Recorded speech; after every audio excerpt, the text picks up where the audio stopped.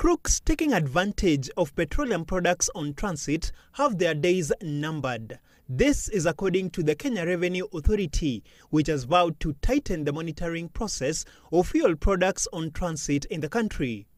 Definitely we'll have an end to the diversion and dumping, because all vehicles that will be lifting petroleum products will be required to install the transponders on their vehicles. If there is a deviation of from the transit route, or there's a depletion of the volumes of the fuel, we'll be able to arrest that person very quickly.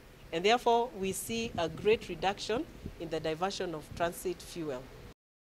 The platform's success lies largely with a joint cargo tracking system currently supported by the East African member countries. The tracking system gives precise location of petroleum trucks in real time.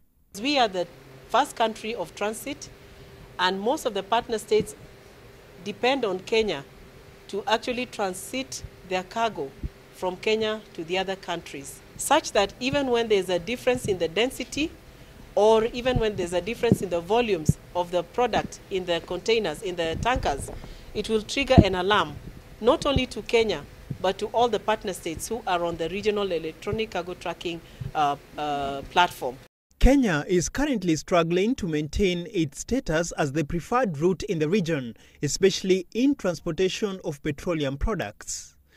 Cases of tampering with petroleum products on transit have seen Kenya lose business, with countries such as Rwanda opting for the Tanzanian route, which is deemed to have cleaner fuel.